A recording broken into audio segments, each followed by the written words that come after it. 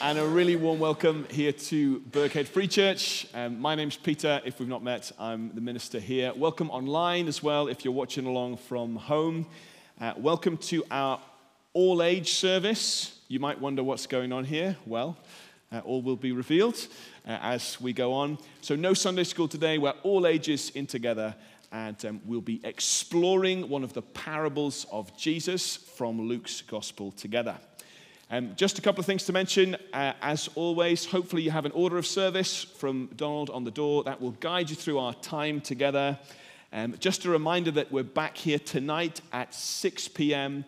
For our Hogmanay service. That's a Burghead tradition. We have a service on Hogmanay, and it happens to be a Sunday this year, so that's convenient. So that's our Hogmanay service and our 6 p.m. usual evening service rolled into one. So come and join us for that if you can this evening. Don't forget as well, as we head into the new year, we will soon be at the 17th of January. What's the significance of that, I hear you say? Well, of course, it is the start of our Hope Explored course. We'll be meeting here in the church building for that. So now's a great time to be thinking, who could you invite if you have friends or family who maybe wouldn't normally be in church? Maybe they came along to a carol service or something like that over Christmas. Now's the time maybe to follow up and say, hey, would you like to come back? I'll come with you. Let's go together to Hope Explored. And there's details on the back of your sheet about that for how to sign up as well, and so on. Well, in just a minute, we're going to open in song with the words of this great Welsh revival hymn, Guide Me, O My Great Redeemer. It's a hymn that asks that God would save us, lead us, and guide us. Will he do that? Well, the words of our call to worship from Psalm 103 answer with a resounding yes. The psalmist says, "The Lord is gracious and compassionate, slow to anger, abounding in love. He will not always accuse, nor will he harbor his anger forever. He does not treat us as our sins deserve, or repay us according to our iniquities. For as high as the heavens are above the earth, so great is his love for those who fear him. As far as the east is from the west, so far has he removed our transgressions from us." That will be the theme of our service, as you'll see. For now, if you're able, let's stand as we sing together.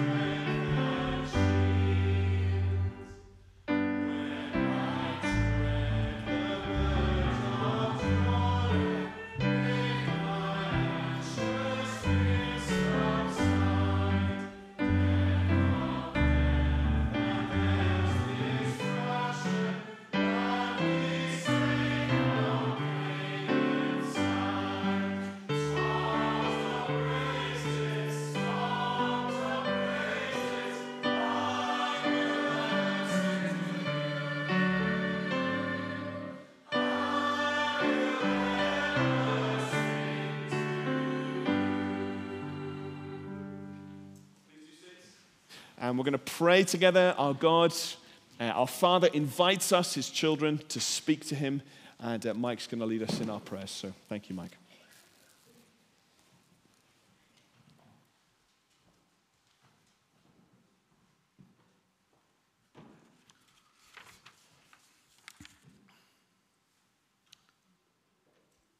Let's pray. Father in heaven,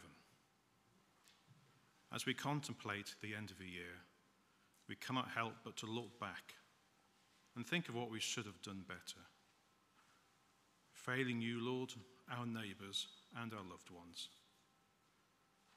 We also reflect on the battles we face every day with the enemy, not just in the world around us, but that which is within ourselves, where we wage constant war every day, trying to think and do what is right. We acknowledge that often we turn away from the fight we choose, and we choose the easy road, and we let friends down. We let brothers and sisters down, and most of all, we let you down. We remind ourselves that we are commanded to live apart from the world, shine like a lamp, and testify our Christian discipleship through the good that we do. Father, it feels that we fail so terribly, but sometimes it feels like we are on our own, fighting a losing battle against a strong enemy. Sometimes fear takes us, and we turn away from our foe, and we turn away from the Holy Spirit who discerns on our behalf. Then our sword feels blunt, and we feel drawn to do the things we know are wrong, and we feel powerless to prevent it. We remember that some of us have lost dearly loved friends and relatives, and we still hear the echoes of their voices in our heads, where we relive joyful memories and the feelings of closeness, love, and careless laughter, full of happiness. But in our hearts, we know they are gone, and consigned to yesterday, returned to dust, and Father, we feel lost. Oh, what a dark world we live in. But you have spoken to us. Your words are there for all to read. As the psalmist says, even though I walk through the darkest valley, I will fear no evil. For you are with me, and your rod and your staff, they comfort me. And we remember that the Lord is close to the brokenhearted and saves those who are Christian spirit. Father, we bring our sins to you, and we acknowledge our state and repent of our sins, and we ask for your forgiveness. In you, Lord, we have faith. And now as we look forward to next year, we look up and we keep our gaze fixed on you, regardless of the troubles which are part and parcel of our existence. And in fact, we realize that we are lucky because we have you. We know as Christians we are broken in flesh, but complete in spirit. And all around us we see those who have a God-shaped hole sitting in the middle of their souls. We cannot even begin to contemplate our existence without you. We realize that although we are small, we are strong when we put our faith in you. We realize that the battles we are fighting are already won. We are well equipped with the armor of God, and the belt of truth is firmly buckled, and the shield of faith is mounted securely on our arm. The sword stays sharp as long as we listen to the Holy Spirit inside us. Father, we rejoice. Your truth is perfect, and your righteousness is flawless. We see you at work in our lives and our church, and we know we are impatient, but we see your work all around us. We see our beloved brothers and sisters all around us. I see my beloved brothers and sisters all around me. So, Father, as we contemplate this year, we put our failings behind us, for there is no condemnation for those who live in Christ Jesus, because Christ Jesus is the law of the Spirit, which has set us free from the law of sin and death.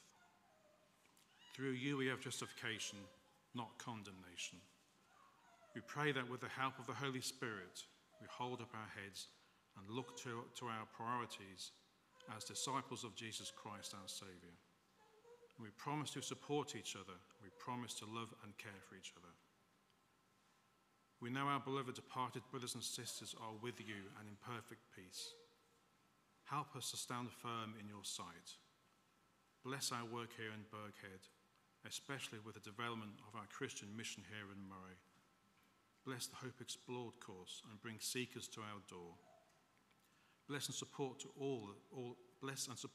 us all as we navigate the course of our lives, and particularly bless and care for those working in Ukraine in support of the people over there. Help us keep our eyes fixed firmly in your direction.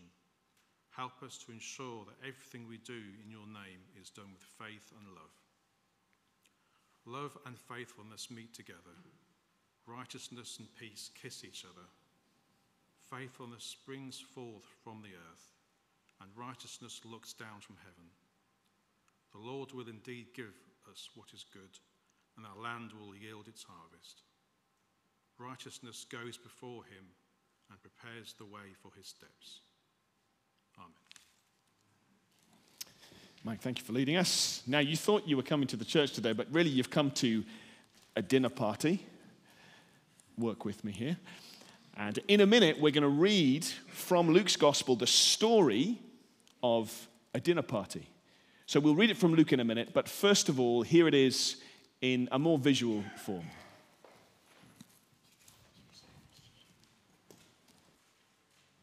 Simon.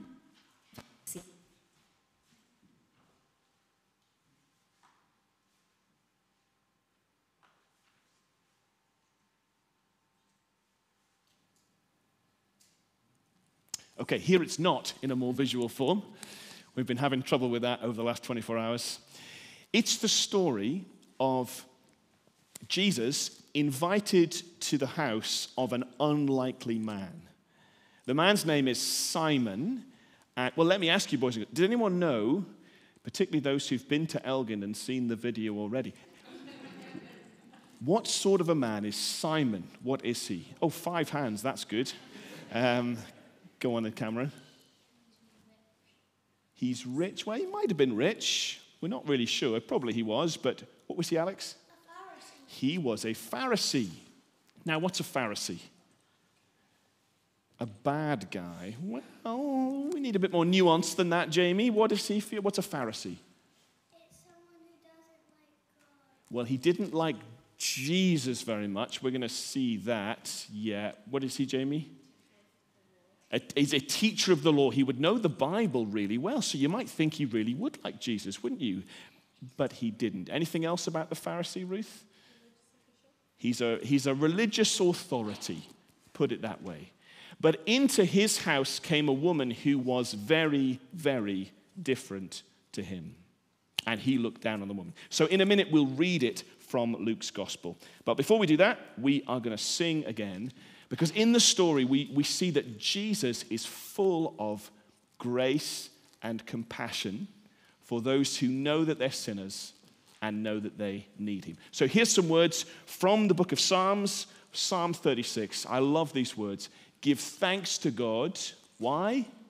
For good is he, for mercy hath he ever. If you're able, let's stand as we sing.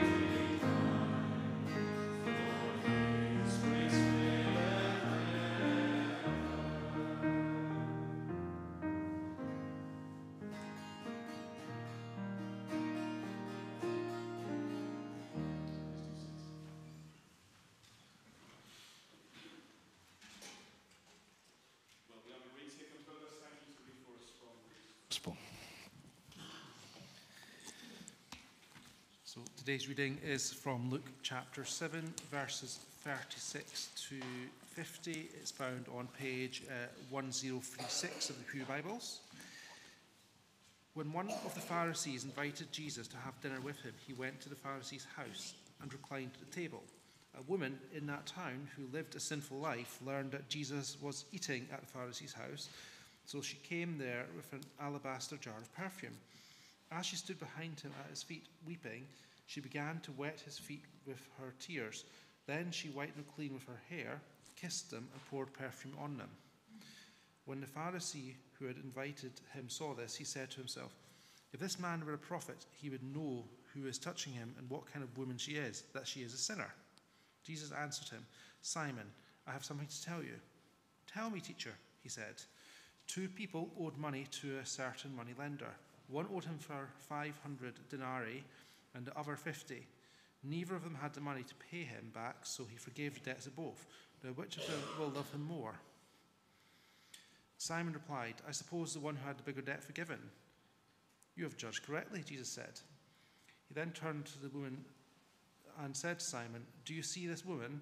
I came into your house. You did not give me any water for my feet, but she wet my feet with her tears and wiped them with her hair. You did not give me a kiss, but this woman, from the time I entered, has not stopped kissing my feet. You did not put your oil on my head, but she has poured perfume on my feet. Therefore I tell you, her many sins have been forgiven, at her great love has shown, but whoever has been forgiven little loves little." Then Jesus said to her, "Your sins are forgiven." The other guests began to say amongst themselves, "Who is this who even forgives sins?" Jesus said to the woman, "Your faith has saved you. Go in peace." Douglas, thank you. If you have that open, keep it open. We're coming back to it. Just before we do, here's another psalm that speaks about the goodness and grace of Jesus in bringing us forgiveness. Words from Psalm 32. These are also some of my favorite words. I seem to say that about every psalm. "How blessed the one who has received forgiveness for his sin." Richard's going to come and lead us. Let's stand, shall we, as we sing together.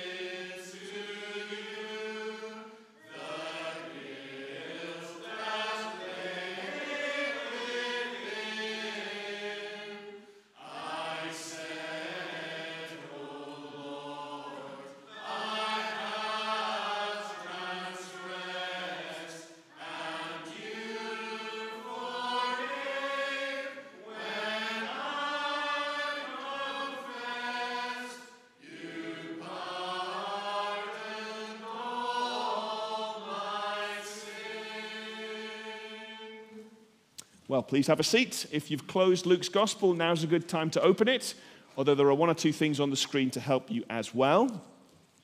Over the next couple of weeks, and by the way, this includes tonight's Hogmanay service, we have a short series called Are You Ready? Are you ready for a new year? I suppose New Year's often a time when we think about ourselves, we reassess our lives and our priorities. Are we heading in the right direction? And we're going to ask those questions with the help of Jesus and some of his parables. We are staying in Luke's gospel. If you remember, in the lead up to Christmas, that's where we were. We heard the accounts of the census and the journey to Bethlehem and the shepherds and the angels and the baby in the manger.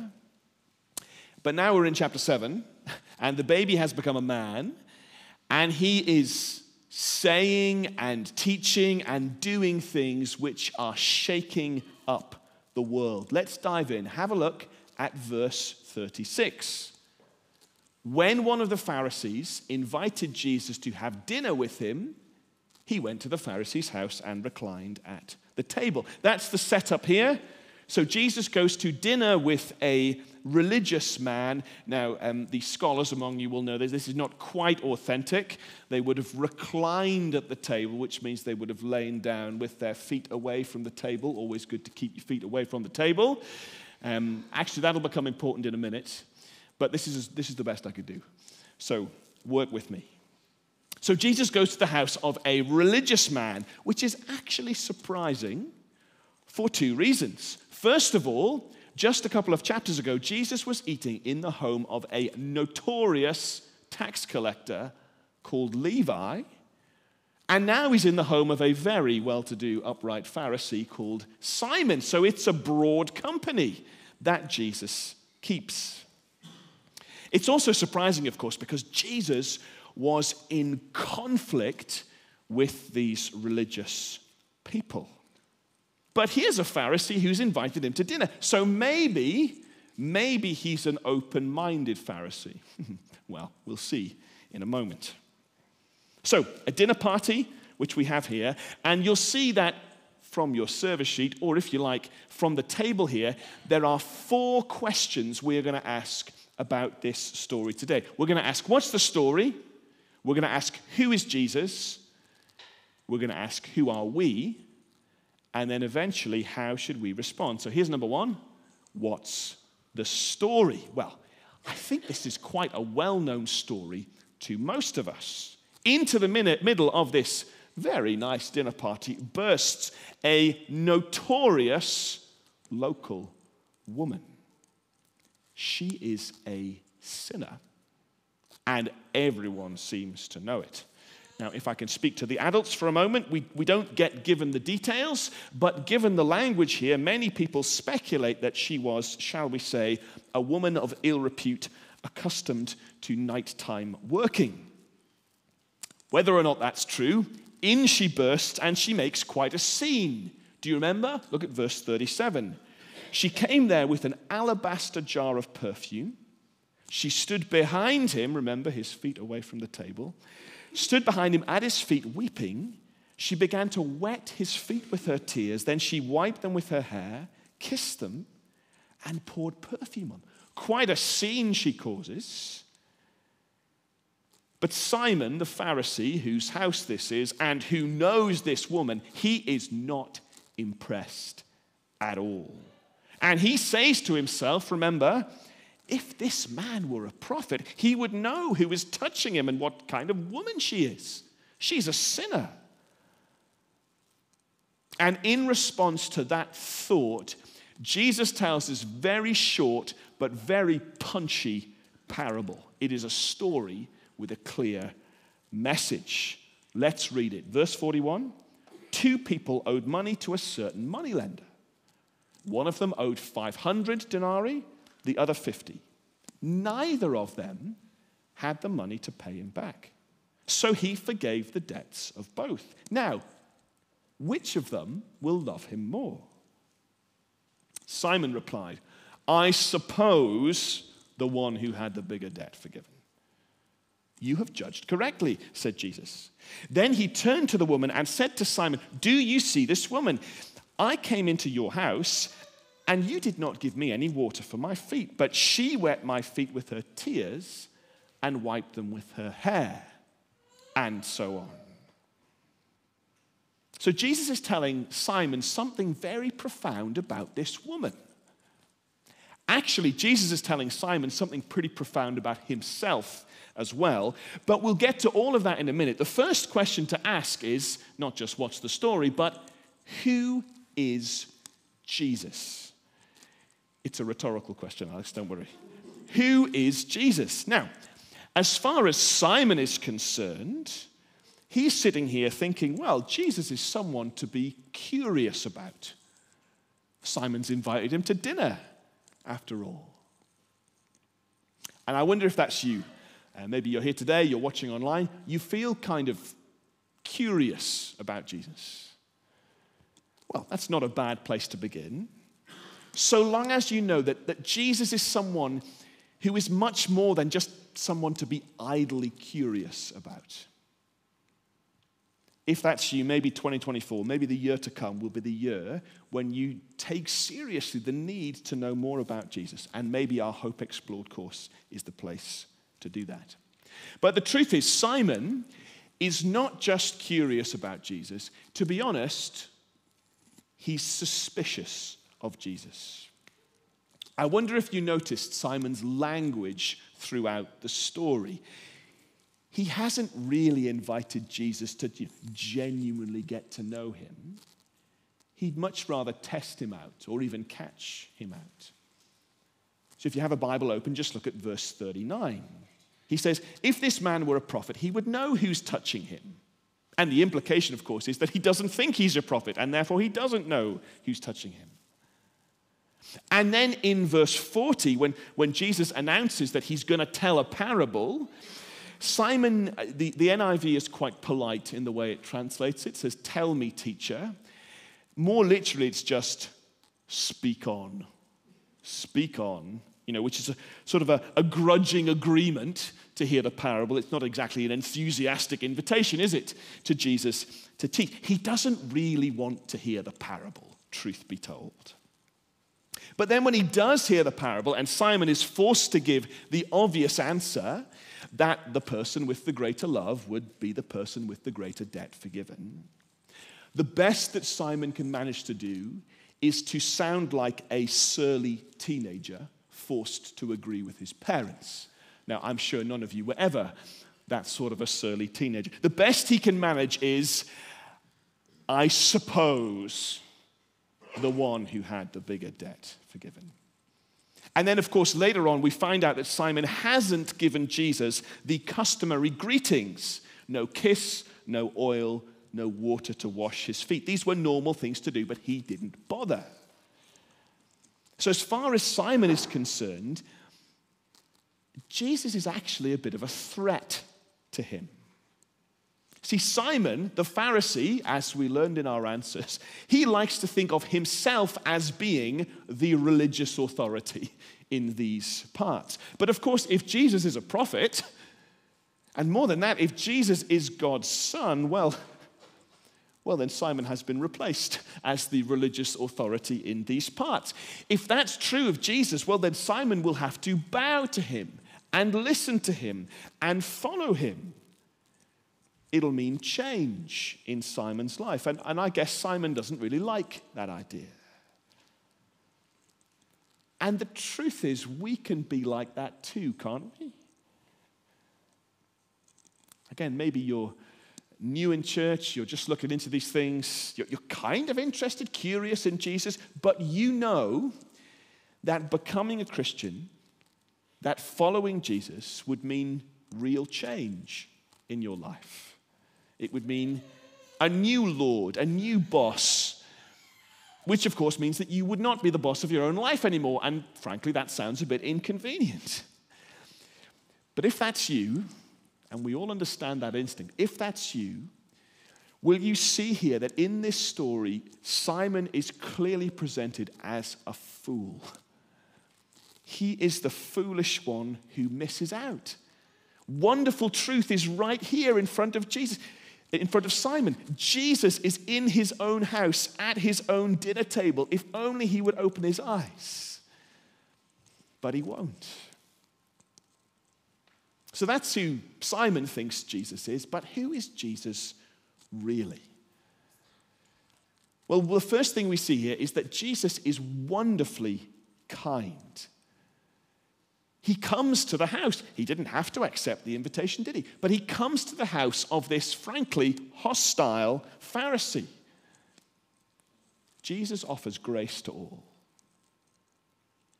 I reckon he's also an amazing storyteller. This is a really good story, isn't it? It's so short, and yet in just a few words, he hits the nail right on the head. He sees the woman as she really is. He gets to the heart of things with Simon in just a few verses. Jesus knows people. He sees right through them. He sees us exactly as we are. He sees Simon as he is. You remember verse 44? He said, he turned to the woman and said to Simon, "Do you see this woman?" But of course, Simon's problem is he doesn't see her at all. Not really. But Jesus sees right to her heart. He also sees Simon's heart. Speaking of which, do you remember verse 39? When the Pharisee who had invited him saw this, he said to himself, if this man were a prophet, he would know who was touching him, and so on. Did you notice? Simon doesn't even speak these words aloud. This is just what he is thinking, and yet Jesus hears him. So in one way, Simon's right. Jesus is not just a prophet. The truth is, he's much more than that. All of which is capped off by the time we get to verse 48, when Jesus says to her, "Your sins are forgiven." At which point the guests start to say, "Who is this? Who does he think he is? Who is this who forgives sins?" Now, the reason they're so upset is because they know the answer to that question. This is the religious crowd, after all. Who can forgive sins but God alone? So in claiming to forgive sins, what is Jesus claiming? He's claiming to be God. Sorry, that was not rhetorical. That was very confusing, isn't it, when people do that? He's claiming to be God. Who is Jesus? He's Emmanuel, God with us.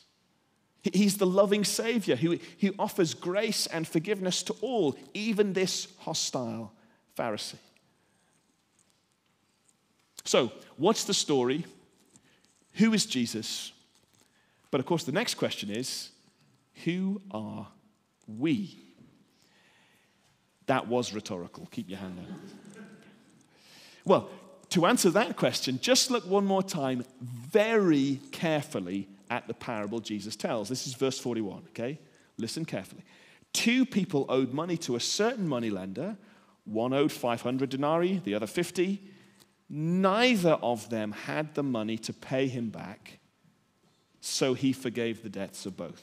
Now, which will love him more? Now, of course, it's not rocket science, is it? The 2 people in the parable represent these 2 people at the dinner party. Simon, he was over there, wasn't he? Simon, who thinks he's good, and the woman who knows that she's a sinner. But here's the truth. The parable showed us that both of them have a debt they cannot repay. Both Simon and the woman are sinners. They have both done things that are wrong, both broken God's law, they both owe a debt they cannot repay, and both deserve God's judgment. But here's the wonderful thing. The parable shows us Jesus is willing to offer grace and forgiveness to both. The tragedy is Simon thinks it's the woman and not him who's a sinner. So he's unwilling to recognize his need for Jesus. In all of this, just remember, Jesus is not saying that sin doesn't matter. He's not trying to downplay this woman's sin. Is she a greater sinner than Simon? The answer is yes. In the story, 500 denarii or 50. There is a difference, and yet the fact remains that both are sinners and both need God's grace. And the point of the story, of course, is that if that's true for Simon and true for the woman, it's true for you. And it's true for me.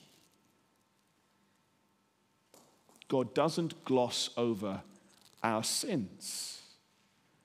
In fact, when it comes to the woman, the whole point of the story is that this lavish, extravagant display of love actually reflects the severity of her sin. She loves much because she has been forgiven much.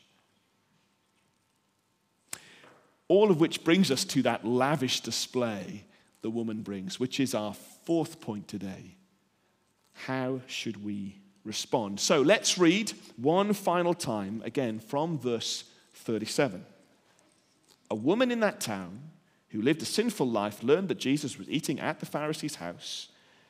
So she came there with an alabaster jar of perfume. As she stood behind him at his feet weeping, she began to wet his feet with her tears. Then she wiped them with her hair, kissed them, and poured perfume on them. And then, by contrast, go down to verse 44, little number 44. Then he turned to the woman and said to Simon, "Do you see this woman? I came into your house. You did not give me any water for my feet, but she wet her feet with my feet with her tears and wiped them with her hair. You did not give me a kiss, but this woman from the time I entered has not stopped kissing my feet. You did not put oil on my head. She poured perfume on my feet. Therefore, I tell you, her many sins have been forgiven, as her great love has shown. But whoever has been forgiven little loves little." Now, at this point, you see, there is a wrong conclusion we could draw. We could get something wrong here. Is the woman saved because she does nice things for Jesus, and so he rewards her by saying, "Well, because you've done these good things for me, we'll bring you some forgiveness"? Is that it? No, not at all. If you think that, you didn't read carefully enough. Verse 47 says, "As her great love has shown." So the love she has for Jesus shows the fact that she has already been forgiven by him. And if you still don't believe me, then there's verse 50. It is your faith that has saved you, not your actions. Now look, I know for many here, most, maybe all of us here, this has been our experience as well, hasn't it? We have come to see that we are sinners in need of God's grace. We have placed our faith and trust in Jesus. And if that's you, and I know it is many, if not all of us here, I think the message of this passage for us is to look at this woman as an example of the kind of response that we too ought to be making to Jesus. I reckon we see two things in her. First of all, we see a public display of devotion. She does create quite a scene, doesn't she? Maybe you've been throwing dinner parties over Christmas or New Year. I bet this has not happened at any of them.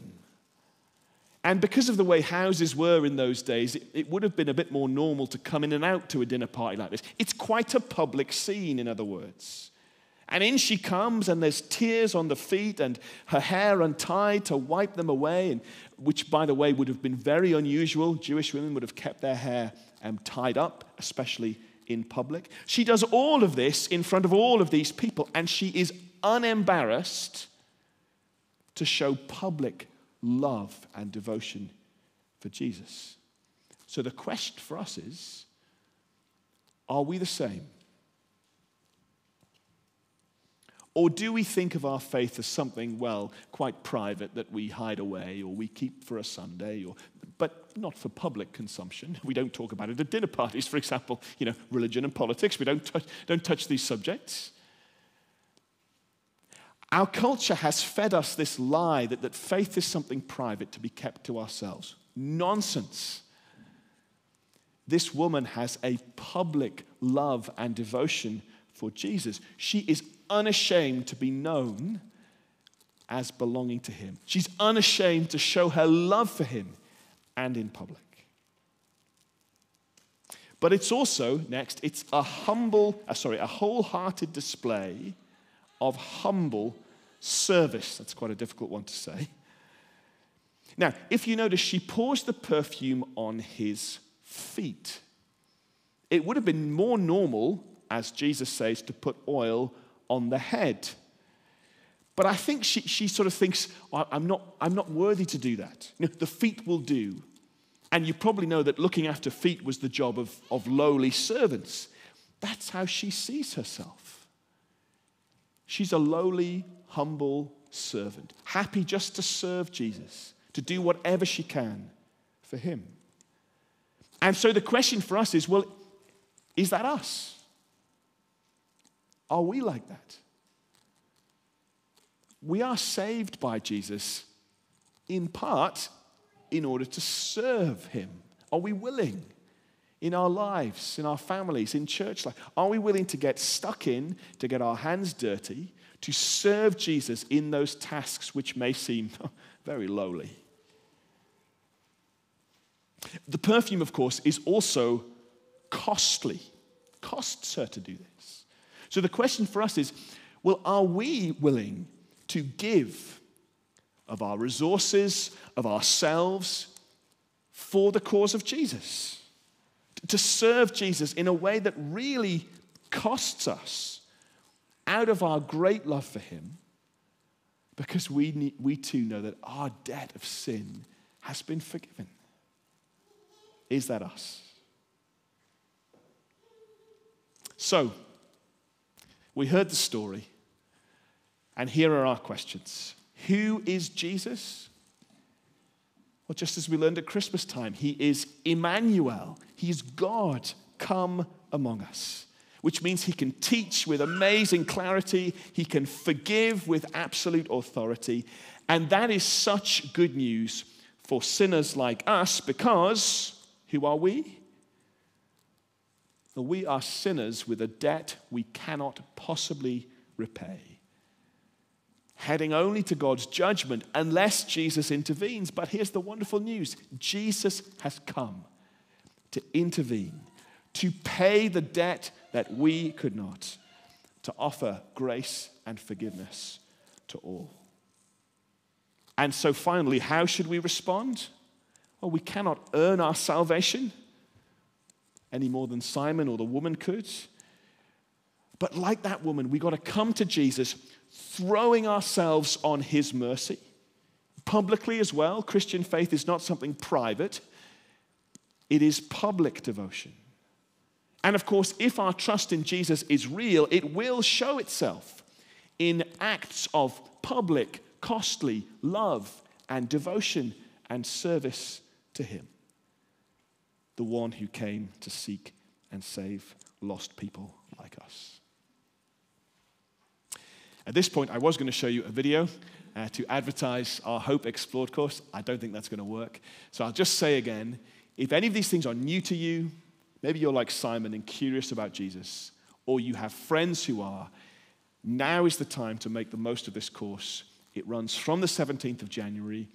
We'll be looking at Luke's gospel, actually, at some of these incidents and episodes in Jesus' life.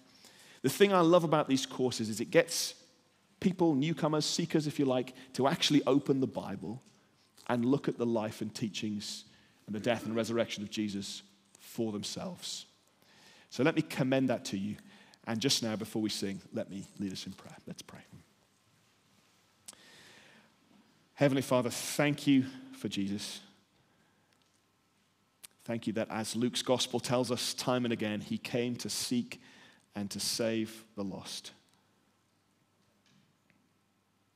Father, please forgive us if we have been like Simon, content to hold Jesus at arm's length, suspicious of him, sitting in judgment on him perhaps. Lord, help us instead to be like this woman. Help us to see the debt we owe that we could not repay. But Lord, help us to come to love and appreciate, to understand that Jesus himself has come to pay. Help us to respond in love and costly service. And we pray in his name. Amen. Well, folks, here's a great song to end with. My heart is filled with thankfulness to him who bore my pain. If you're able, let's stand, shall we, as we...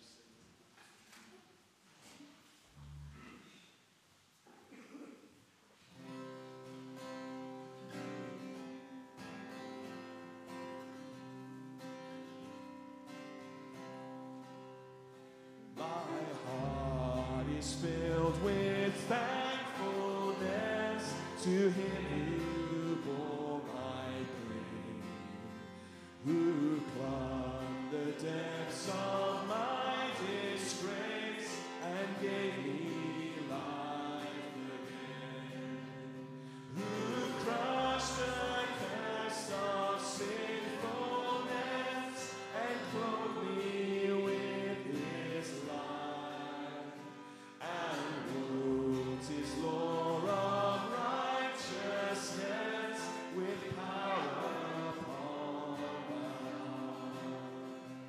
my heart is filled with thankfulness to him who walks beside, who floods my weaknesses with strength and causes fears to fly, whose every promise is enough for every step I take, sustaining me with arms of love and crowning me with praise.